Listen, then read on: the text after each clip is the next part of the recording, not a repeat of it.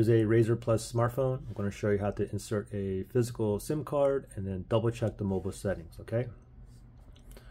So first thing is you need to go ahead and eject this SIM tray out.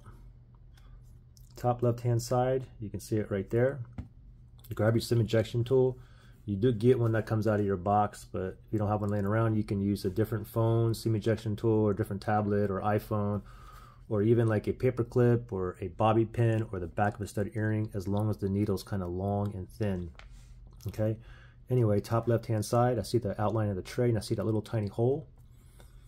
So let me go ahead and put the needle into the hole, and then I'm going to press towards the phone, and then you see that little tiny lip here pops out just a little bit. Let me go ahead and pull that out, and I'm going to leave it just like this so I know exactly which way to put it back in. Okay, I can also see that it says SIM right there. Okay, now looking at the tray, I see the bottom left hand side has a diagonal slit. So let me get my nano SIM card here, and there's a diagonal slit right here, okay, right there. So it should fit in just like this. Okay, so when we put this in, looks like the metal contact is going to be on the bottom. When you put it in, you have to be very careful. You tip it upside down, it's going to fall out, okay? So what I typically like to do is I'm going to hold part of the SIM card like that.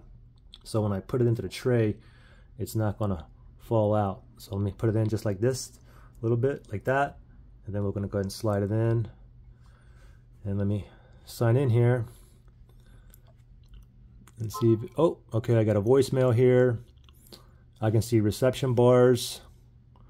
And now let's go ahead and go to the settings, the mobile settings, okay? So let me swipe up here. Let's go to settings.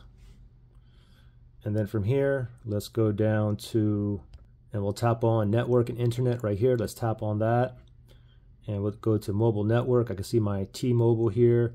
This actually phone is from, it was locked to AT&T, and then I got it unlocked, and now I'm using my T-Mobile SIM card in here. But you can see, for me, they automatically turn on my mobile data and my international data roaming.